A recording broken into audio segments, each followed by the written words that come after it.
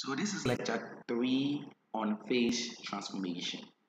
So with this lecture, we're going to talk about one, the phase with compounds, and also how to find a three reaction, and also we'll do example on the level rule. Yes, let's get going. So this is a course that is taken under the Department of Material Science Engineering, and I'm Stephen Onoma, the original content creator of this. And this is lecture 3. So now we're going to talk about phase diagram with compound. So some of the phase diagrams have a compound in it, and this compound can be stoichiometric or non-stoichiometric. Now, when you talk about stoichiometric, how will you understand stoichiometric and non-stoichiometric? So let's get something. Sometimes a crystal compound called intermetallic compound may form between two metals. Yes. And these intermetallic compounds might be a stoichiometric compound or non-stoichiometric compound. Such compounds generally have a distinct chemical formula or stoichiometry. Yes. Such compounds generally have a distinct chemical formula or what? Stoichiometric. Now here is non-stoichiometric. So this side non-stoichiometry. This is non. So it's non-stoichiometry. Yeah, let's continue. So we are going to take this diagram. So this is a diagram that is magnesium and lead phase diagram, and we are going to identify the metallic compound, the intermetallic compound. So now, as I told you about, we have the stoichiometric intermetallic compound and the non-stoichiometric intermetallic compound. What are the difference? Now, when you talk about the stoichiometric compound, you see this, it is not in a range, so it's just a line showing on the phase diagram. But with the non-stoichiometric, it comes in a range. So that's the difference. With the stoichiometric, it's not range, it's fixed. It has a fixed composition. But with the non-stoichiometric, it has the composition, they are between. So the composition is in between certain numbers or certain weight percentage. Do you understand? Yes. So, and with the labeling of the phase diagram, first here we have liquid here. So, and we have alpha here. So what will be here? It will be liquid plus alpha. And here, this metal is what? The magnesium lead. So that means that to find the reaction here or to find the labeling here, that will be liquid plus what? This stoichiometric intermetallic compound. And this is a compound. So that means that when labeling here too, it will be the liquid plus what? The compound. And here is beta. That means that here will be what? Liquid plus what? Beta. As simple as that. So note the stoichiometric compounds and non-stoichiometric compound very well. Let's get going. We are still on the phase diagram with compounds. So we have some properties on this intermetallic compounds. So let's read. Intermetallic compounds such as titanium, aluminum, and nickel, aluminum have an ordered crystal structure where Ti and Al atoms occupy a specific location in the crystal rather than the random location as in the modes of solid solution. So these are some properties you need to know about the intermetallic compounds. So you can read this and it's just the properties and the applications. So now I talked about, you're going to take an example with level rule. So with lecture 2, we talk about the level rule. So here we're going to understand how we can use the level rule very well with this example. So now, the set point C has a composition of 48% of what? Tin alloy at 150 centigrade. So now we have a diagram given to us. So this is the phase diagram of lead tin, and we are asked to locate a point at C. So we locate a point and make it C with 40% weight. That's 40 weight percent of what? Thin. Now, the most serious thing I will tell you whenever they give you a phase diagram is for you to know the description of the phase diagram. Here they say weight percent 10. So that means that 20 here represents 20 weight percent 10. That means that here we have 80% of what? Lead. 40% here means that 40 weight percent of tin. That means that we have 60 weight percent of what? Lead. You should note that. So always take this into consideration and note that. So now here they said what? 40 weight percent of what? Tin alloy at what? 150 degrees Celsius. And what are we supposed to find? They said number one, we say what? A. What are the phase present? So we need to indicate, draw a line at 40 weight percent tin and indicate 150 degrees Celsius. How do you do it? So now, if you can see the yellow line I've done here, that represents the what? That is the composition. That's the bulk composition. Yes, which is the 40 weight percent of what? Tin. Then they gave us a temperature. Note, with the level rule, for you to apply the level rule, for you to find the number of phase, composition, and amount, you need to have these two things. You need to have the bulk composition and also the temperature. That's what they gave you, the bulk what? Composition and the temperature. So now the bulk composition is what? 40 weight percent of what? Tin. And we've done that. And it's at a temperature of what? 150 centigrade. Then they're asking, what are the phases present? See here. That means that this is where the tin is hitting. So what are the phases present here? Let's come here. You can see that we have alpha plus what? Beta. So the phases present are alpha and beta. So the answer becomes what? Alpha plus beta. But you can specify, then making it, the phases are alpha plus beta or alpha and beta.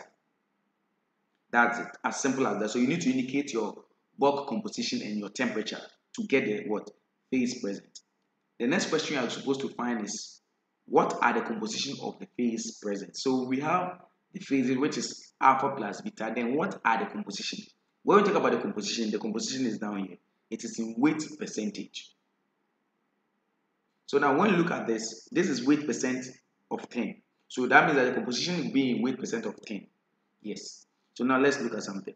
For us to find the composition of the phase we've drawn here, first, now after drawing the temperature, right, it hits some of the phases. Now let me label this phase for you. Let me show you, or let me brief you on this. Now you know this is the liquid phase. Then when it comes here, this is the liquidous line, and we get what? Alpha plus liquid, because this side is what? Alpha.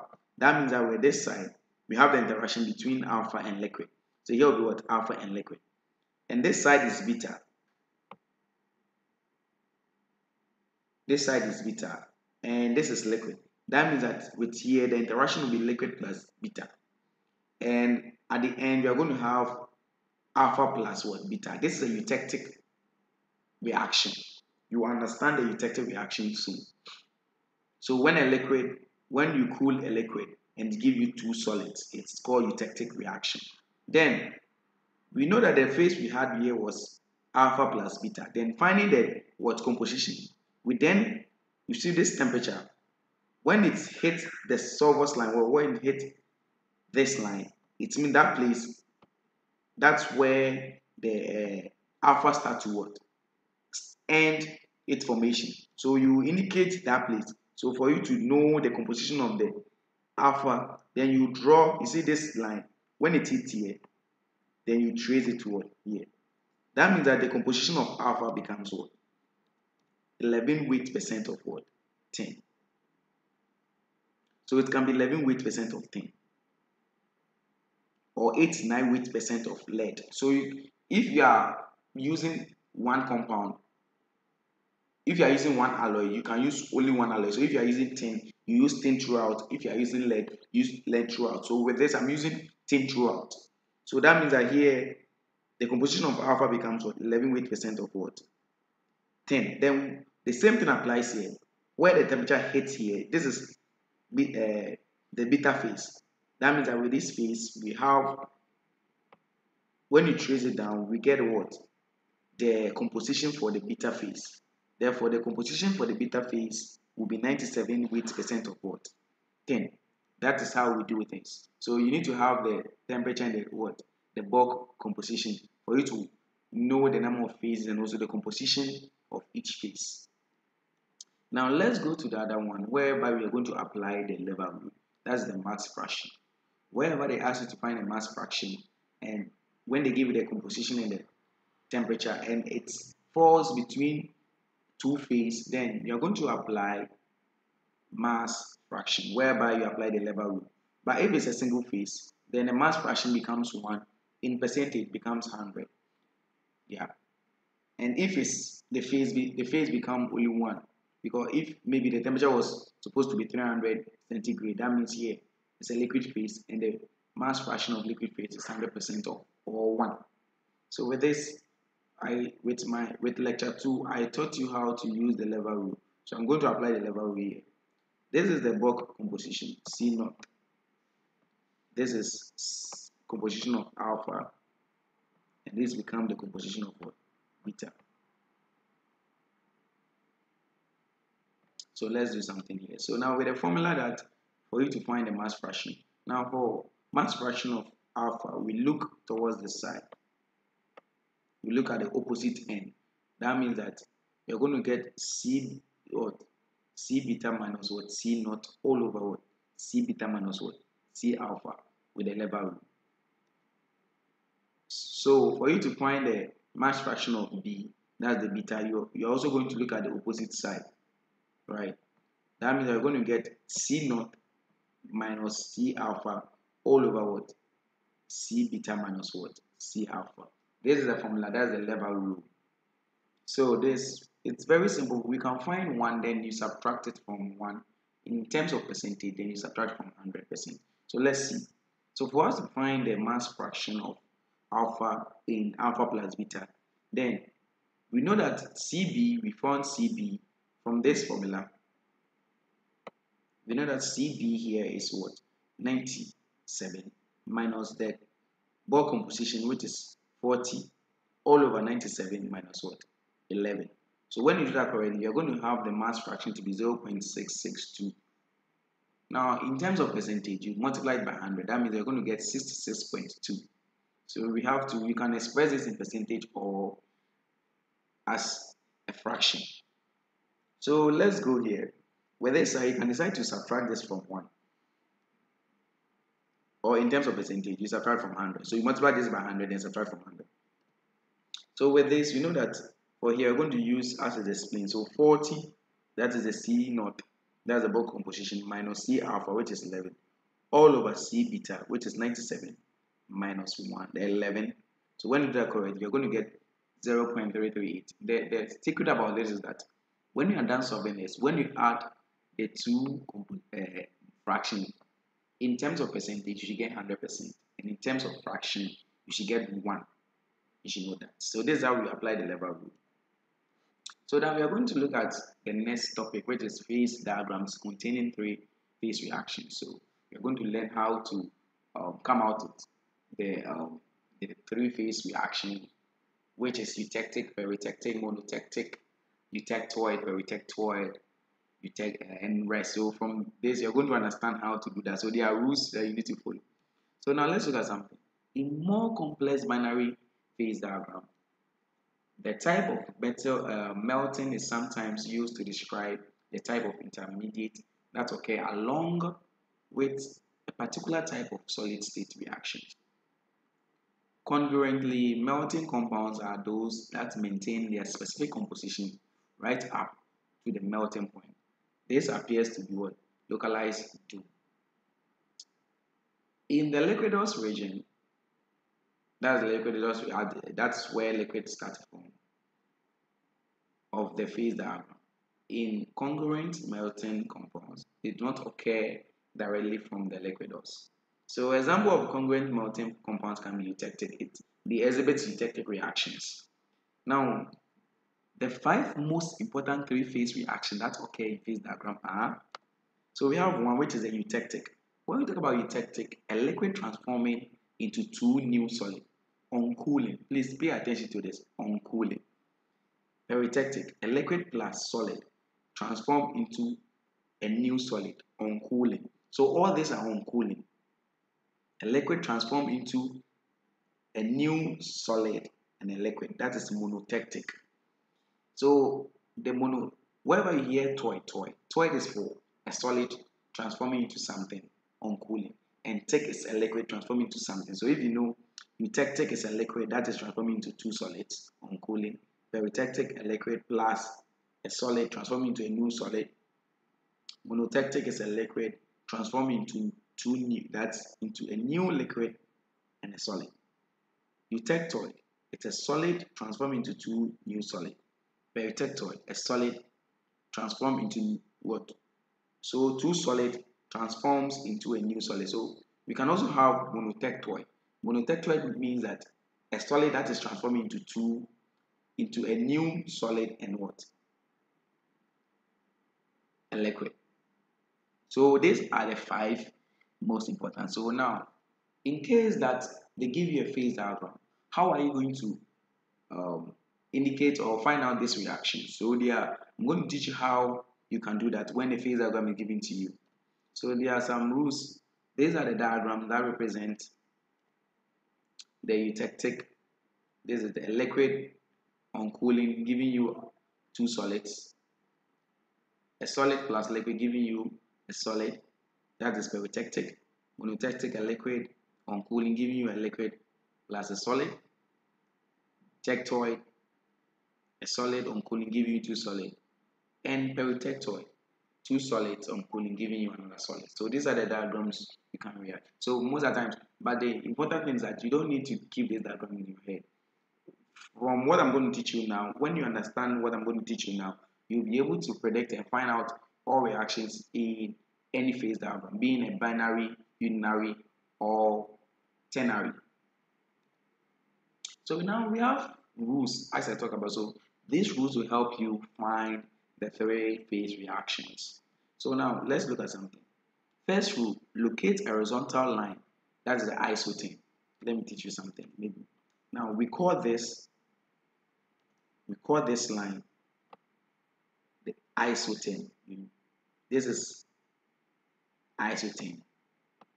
It can be peritectic isotherm, eutectic isotherm. So with this, since it's a eutectic reaction, it becomes what? Eutectic isotherm. That's what they're trying to tell you. So now locate a horizontal line isotherm on the phase diagram. The horizontal line, which indicates the presence of 3 phase reactions, represent the temperature at which the reactions occur under equilibrium condition. Locate 3 distinct points on the horizontal line. The 2 ends point plus a third point, often near a center of horizontal line. The center point represents the composition at which the 3 phase reaction occur. Write a reaction form above the center point, transforming into phase below the point. In most cases, the reaction will be eutectic, eutectoid, or peritectic. That is in most cases. But sometimes you can get what? Monotectic and monotectoid. So now we have a diagram here. So we are going to use, this is iron carbide. This diagram, you need to learn how to draw it. In the next video that we'll be doing, I'll teach you how to draw this. This is iron carbide. So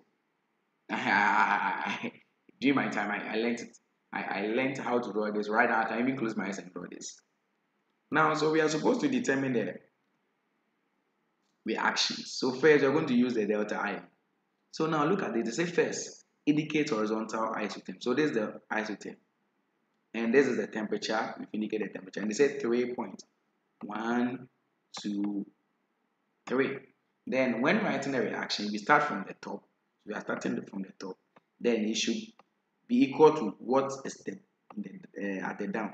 But not this side, but what is between the isotherm. This is the composition of the isotherm. So the middle, what is formed. So now it means that the first one that we get means that you're going to have delta plus liquid giving you gamma, which means delta ion plus liquid giving you what? Austenite. And that is it. So that reaction becomes what? A peritectic reaction. Very simple as that. So you must indicate, find it. You indicate the temperature, find the isotherm, indicate 3 dots. And then your reaction, you start from the top. The top should be equal to the down. Let's look at something. The next one we're going to look at is L1. So this is L1, right? There's a liquid here.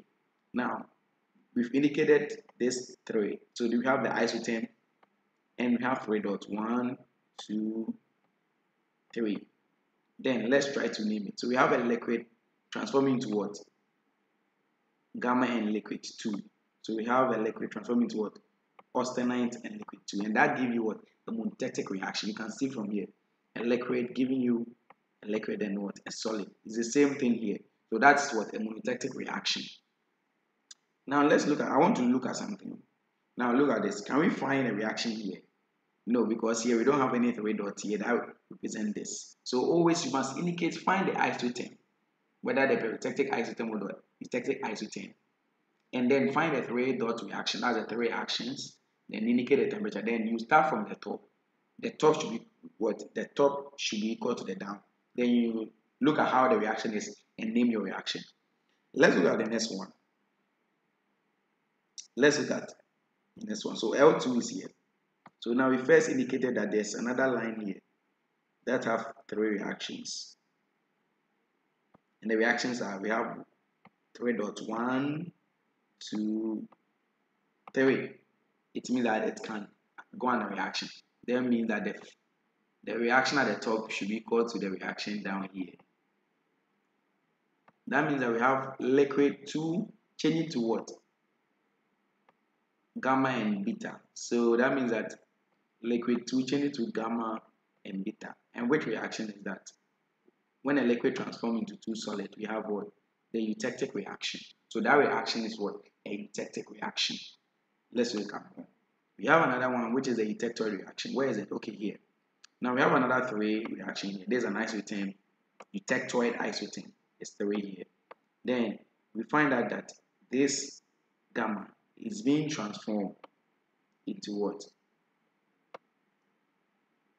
Alpha plus beta.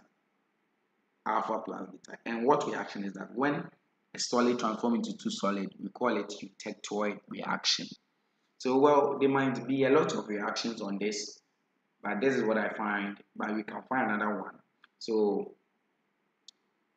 what I urge you is that you just go through it again, and we have a lot of phase diagrams, and you can just try to indicate your reactions. So, I know from this video, you've been able to indicate all reactions on any phase diagram given to you, and also how to apply it for the lever rule, using a lever rule to calculate for the amount, and also when the temperature and the bulk composition is given to you, be able to find the composition and also the phase present.